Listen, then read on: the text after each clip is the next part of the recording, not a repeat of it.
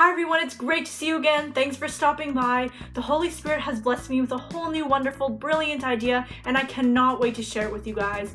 Every Wednesday, we are going to be starting a new thing called Advice and Word Wednesdays. So what will we be doing on Advice and Word Wednesdays? The title pretty much says it all, but let's go over some things that I've written down.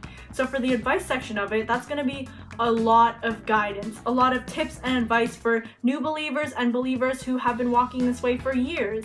So we're going to provide a lot of advice for new Christians, our walk with God, our relationship with God, and how to read the Bible. So Bible study tips. Also a lot on faith, trust, hope, and love. All advice will be coming from the Holy Spirit through me, so all glory to Him. Now let's move on to the word section of it. We will be reading scripture, talking about it, discussing it, explaining it, and I think that is a really fun thing to do. And also we will be tying in our advice with the scripture, so it is definitely 100% all biblical advice. It just started to rain, so sorry if you hear thunder in the background.